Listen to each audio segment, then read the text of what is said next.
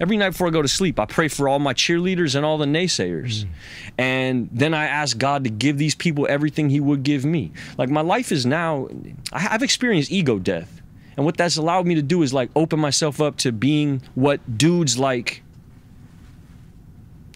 Brolin and not to lump them all to the same category, and I probably shouldn't even do that, but other dudes that, you know, Mel. I remember seeing Mel at the Oscars with his head held high, and I thought, I was sitting in rehab. This was the bullshit rehab, but I remember seeing that and thinking like, oh man, I could do it, you know? And I got so much love in my life, so much joy in my life. Fearlessness that I didn't have before, you know?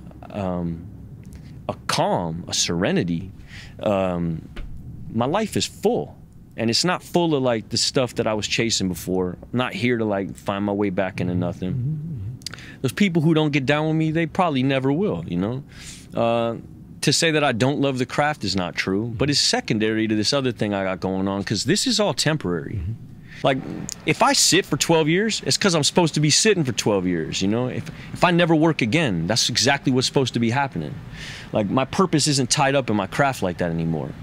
When I do show up, my way of working is totally different. How so?